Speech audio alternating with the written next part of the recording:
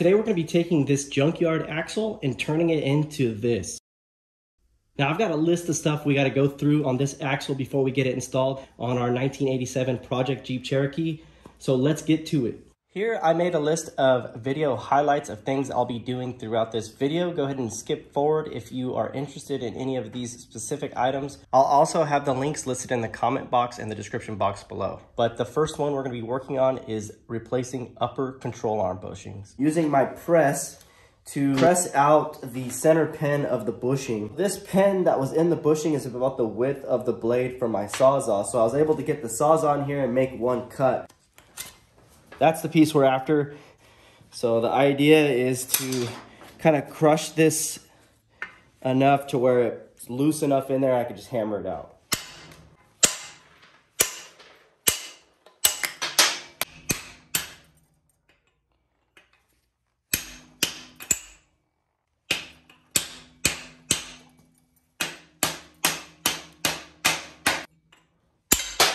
You can see where I made the cut right there across, and you can see it didn't even go all the way through the bushing to be enough to force it out of the hole. We're gonna go ahead and use my press to press this in.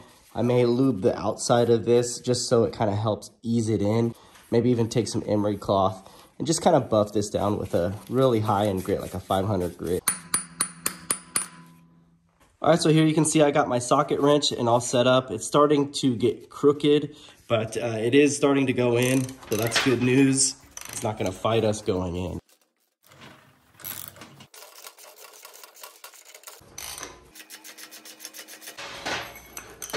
All right, so there you have the second bushing is installed, and I'm really happy with that. Let's move on to the next project. All right, so the next thing is we need to get the hub and the backing plate off so we can pull this axle out to replace this frozen U-joint.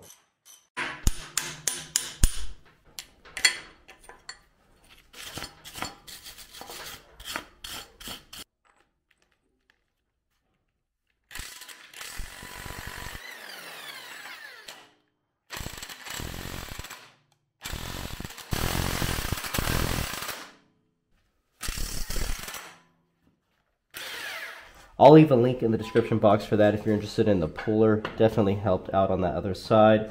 We're gonna have to remove this side as well.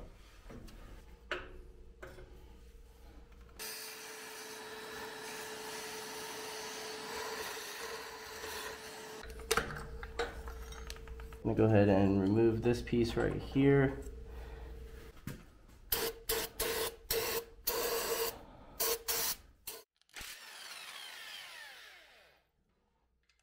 Now when you pull these caps off, you want to make sure there's markings on the cast of the housing and on the cap. And then this one will go with this one. See how they're upside down? This way, when you go to reassemble the caps, you'll have them on the right bearings on the right side of the carrier.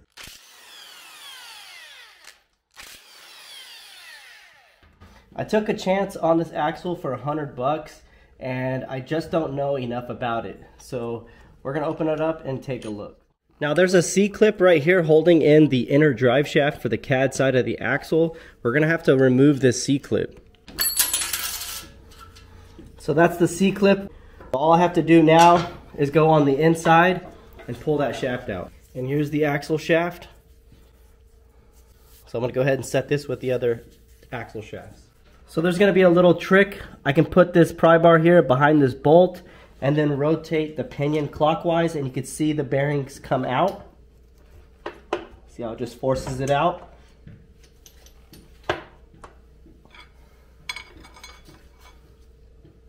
And there we have it.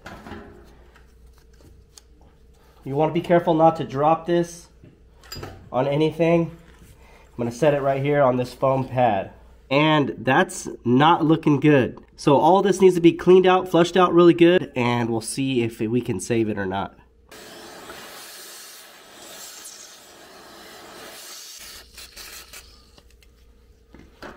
So what that is just a lubricant. So I can help wipe this stuff out of here, get it clean. Alright, so it's looking really good, but I've got some brake clean. We're going to go ahead and flush this out again. It's got a little bit more pressure behind it, so it should be doing a little bit better job than what we can do with just wiping it down. When I bought the axle, it didn't have a breather fitting. There's a plastic fitting that mounts on the back of the housing, and there you can see the daylight through the hole there. That is the hole for the breather. I'm gonna drill this out with a 1/4 MPT tap, and then I'm gonna put a nipple on the end with a barbed fitting, and that should be a lot more solid than the factory breather. We all know that the plastic fitting that goes in there, it always breaks. So we're gonna make it stronger by adding a pipe fitting. All right, so I'm just gonna lube up my drill bit here, and then I'm gonna start drilling. All right, so I'm gonna put some lube on my bit here. I want this in as straight as I can get it. And I'm just gonna work this thing back and forth, let it bite and cut into the material, and then back it off. So it's not the greatest cutting of taps, but I think it's gonna do the job. And I'm pretty happy with that. I got at least a good 5 to 7 threads, full turns, and you should be good. Pretty happy with how far it actually went in. So I'm gonna back this out and clean everything up, and then we'll run the pipe nipple into the back of the housing. So this is why I wanted to pipe thread that hole with the breather before I put the carrier and everything back into the housing. It's because a lot of metal shavings and oil and everything is all inside the housing. I'm gonna have to go and do a second cleaning of this. Once I get everything cleaned up, then we'll be ready to install the nipple and get the carrier and bearings back into the housing.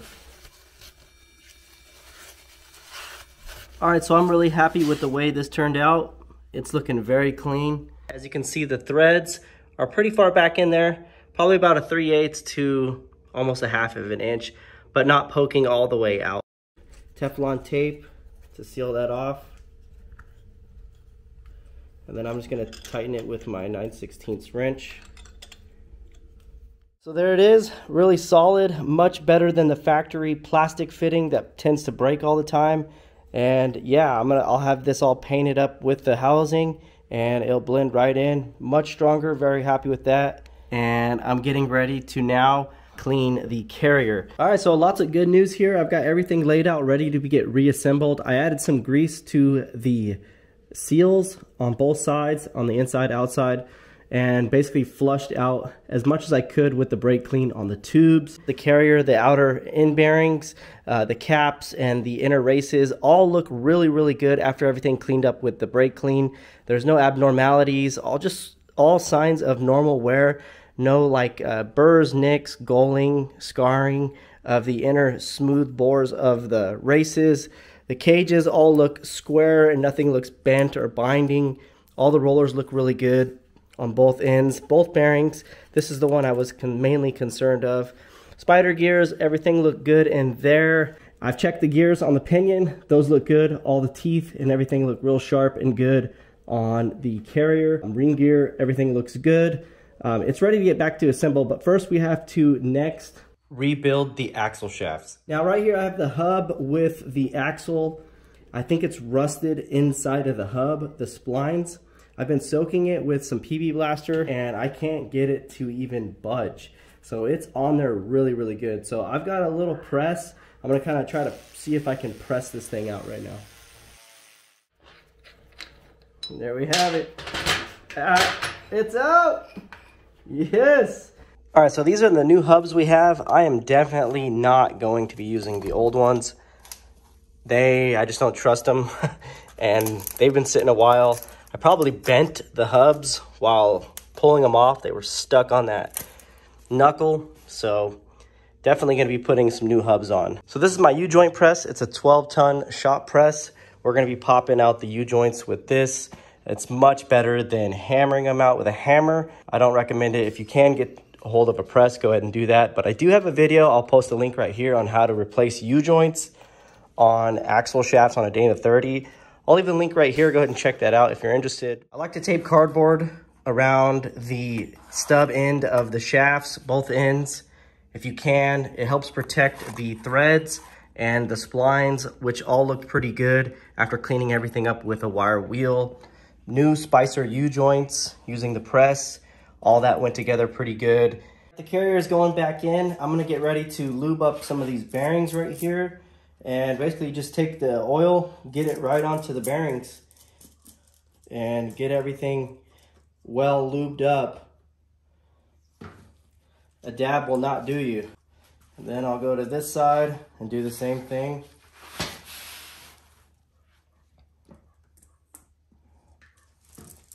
Make sure you're using the same outer race with the same bearing. These thick rubber O-rings, we'll get some oil on those, on the material if you can. That way everything goes in real nice and smooth. We'll start by getting it in here, past, and this one's going right in. So I'm going to press it in. You can feel the backlash. That looks pretty good. Get everything oiled back up. And I'm just working the oil into the ring gear. Now this one has the markings, but one other way to know if you're doing this properly is you'll see an inside groove. This groove right here, that's gonna be towards the carrier. Get the bolts on this one. This one has the groove going that direction, and the marking is the upside down J on this side. We'll go ahead and get these bolts in too. So I'll grab my 16 and I'll tighten these up.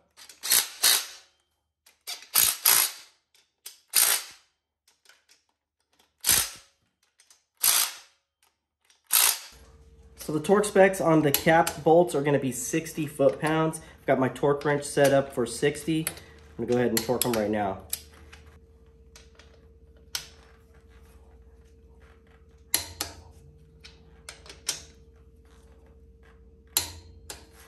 All right, so the caps are torqued and everything is still spinning freely. We're going to go ahead and install the axle shafts right now.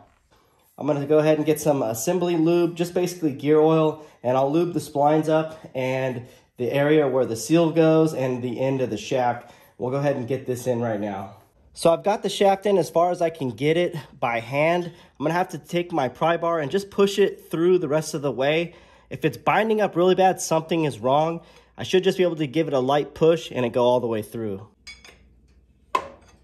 There's a flat side and a rounded edge. You want to make the flat side on the back.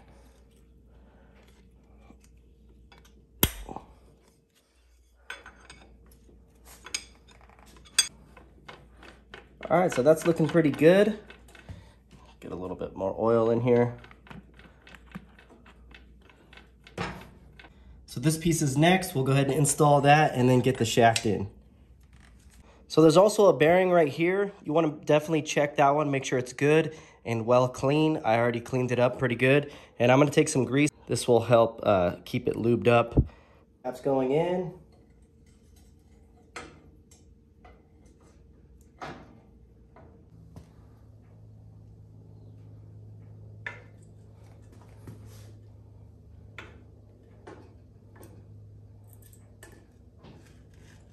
Here I have this Velcro gasket. I'm going to install the cover back on. We're going to be changing the bolts out here later on in the video. I'm going to use the old bolts just because I'm going to be painting this and I don't want to paint my new bolts.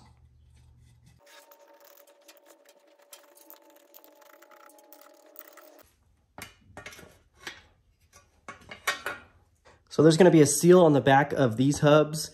You're going to want to add some grease to them just to help keep them lubed up and not dry. And it helps everything with assembly.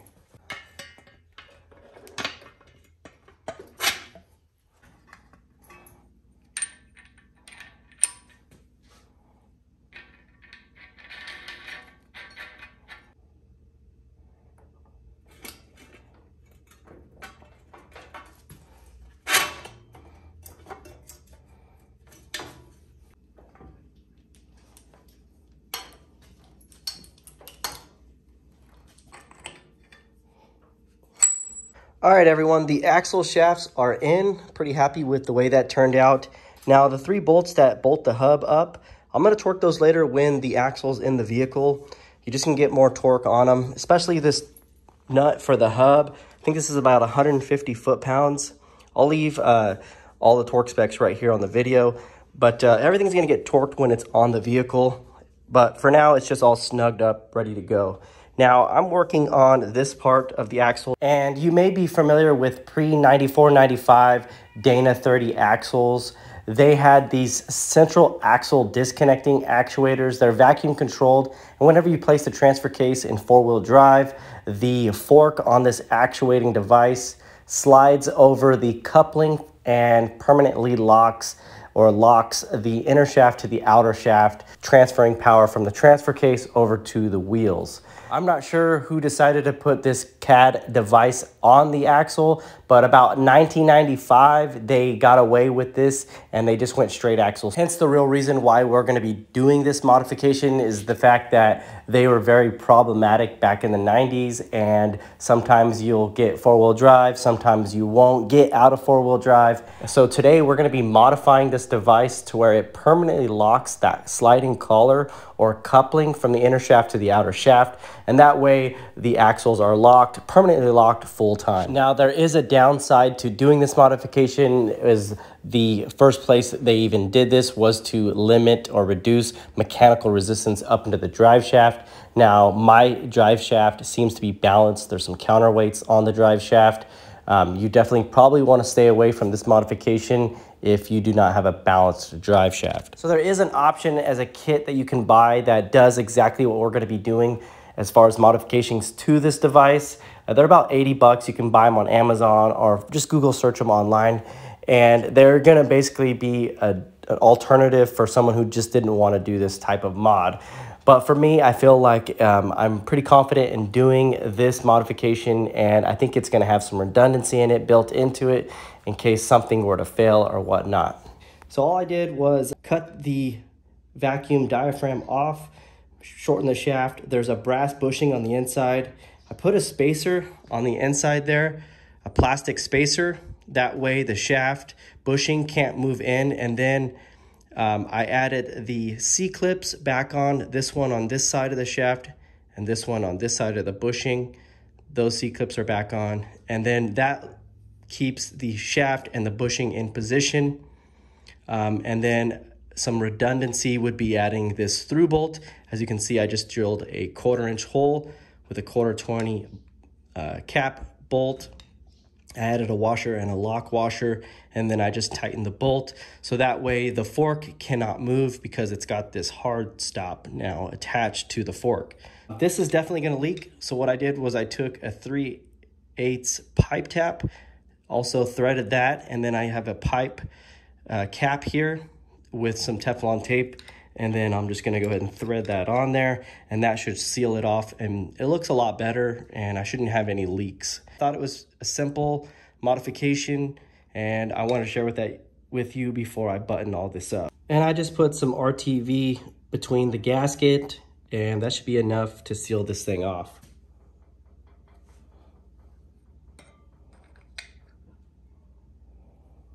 So now that the CAD mod is complete, there's just a couple more things we can do before we have to paint this. One of those is going to be welding on these lower control arm skids. I think it's definitely going to be a great time to do this right now since the axle is out. In the areas that I like to wheel, lower control arms are very high risk, and it's the least we can do on a budget. These were about 20 bucks for the pair.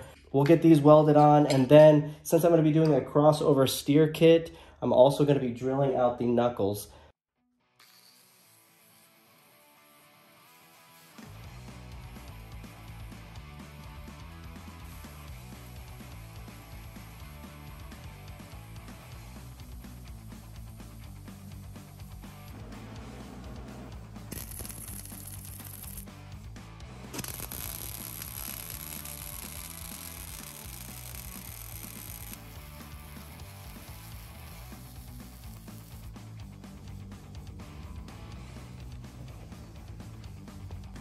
All right, so the skids are on and welded up. I'm really happy with the way those came out.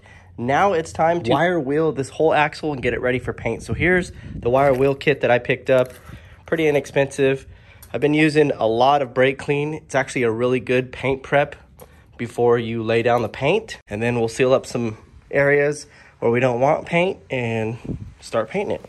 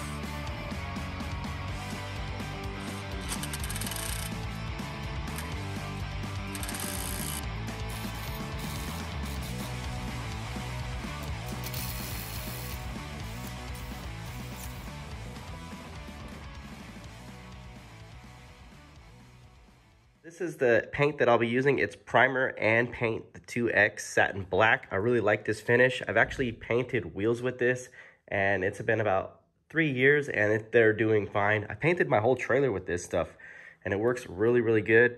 So I'm really happy with this paint. I'm going to continue to use it for this axle.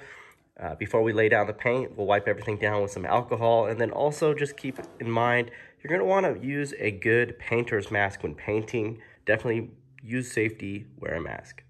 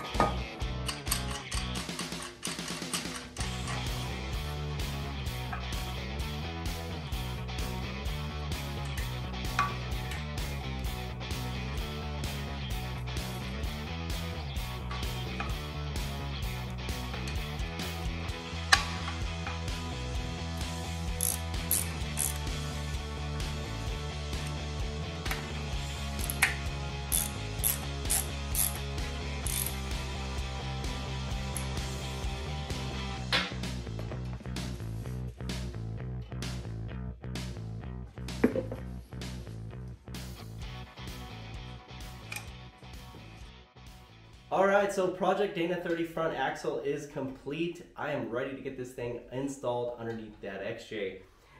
You're probably questioning why some of the parts didn't get replaced. Is because they simply just didn't need to. The upper and lower ball joints all looked really good when I checked them, and they are actually not factory. They're Moog upper and lower ball joints called Problem Savers. They're actually some decent ball joints, so I went ahead and left those alone.